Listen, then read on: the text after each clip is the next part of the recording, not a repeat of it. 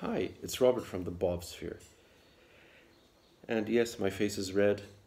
I got sunburnt. And even though I put 3 applications of sunblock, I don't know why. The sun was too powerful. I also burnt my knee, but that was my fault.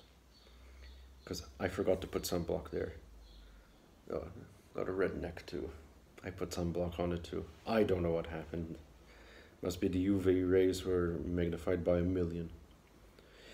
Okay, so, but that's not what we're going to talk about. It's all about the books. So there are different types of books. As a reader, you encounter them. I have my categories. One other than the DNFs, the did not finish. Let's leave those aside. Okay, you got really mediocre ones.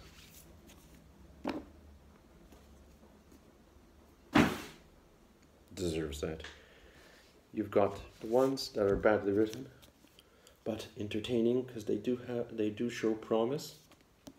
This is not a bad book by any means, but it's not great. And you've got the solid reads. Wow, great stuff.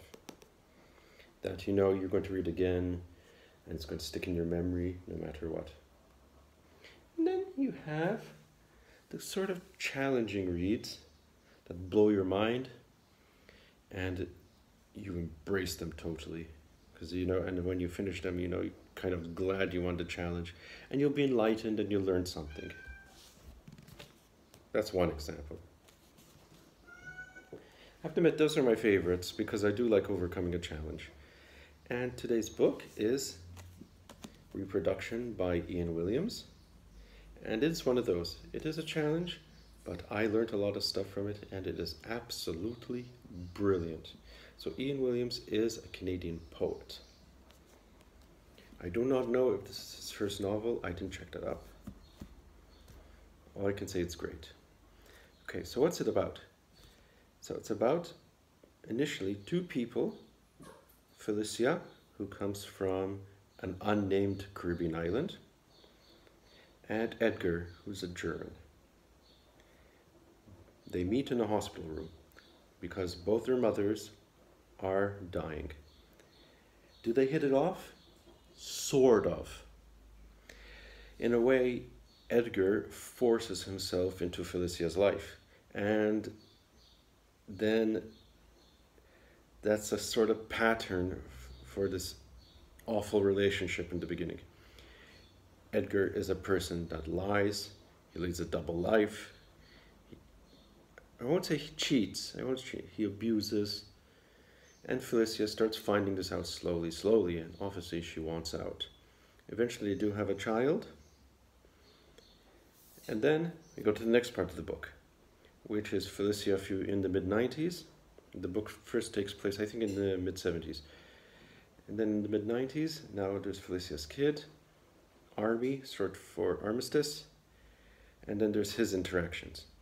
And then there's another birth that ends another section.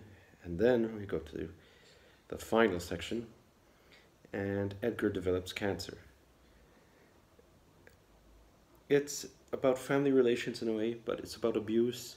It's a very, very 2000, late 2000s book. It's everything you see on the news, from Black Lives Matter to the Me Too movement. It's all mentioned in Reproduction. That's the amazing thing. In fact, this came out before the unfortunate events that happened a few months ago in the US. But it makes you very aware of what is happening and how to stop it and how to prevent it and the types of people there are. I liked it a lot. Like I said, it was an eye-opener. Now, also, that's the plot. But what about the structure? And that's really interesting too. And I think I can, whoops, all these bookmarks falling out. So let's take a look. You see, it starts out with the XX and XY chromosomes and how they meet. And the first half is all about that. And it's divided into 23 sections for each chromosome. So, like the book is reproducing itself. Then, like I said, each section ends with a birth. So cycle remains. And then there is a section all about X's. So there's the word exile, things like that. Oh, it's great. Then the book reproduces again and develops, and there's a section with over 200, no, not this bit. Let's see, yes. See, with over 200 short paragraphs. See, you see the number? That's 34. Then, when Edgar develops cancer, the book develops cancer. And then you start seeing text within text. Let's see if you can, I'm trying to focus. Let's see. Like something like this. See the text within the text? Wow. So we've got a book that reproduces itself and then dies in its own way. That's awesome. It's very meta. Okay, I've said a lot about it. Have you read this book? Do you want to read it?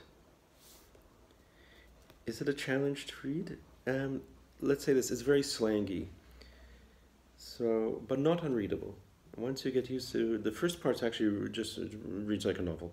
But the second part's with the teenagers, yes, there's a lot of colloquialisms. Stick with it. You will be heavily rewarded. Let's see it one more again. It's Reproduction, Ian Williams. Good. That's all I have for today. Oh, one more. I'll tell you what I'm currently reading. I'm trying to end each video with that. So now I'm reading an Irish author. If I'm pronouncing her name properly, it's Cowlin Hughes. I'm only 11 pages in, so I'm still, getting to grips with everything. It's just, so far it's about a very mischievous girl and her brother who lives in a sort of delusional life. But I have no idea about it. I don't know what's going to happen. Okay?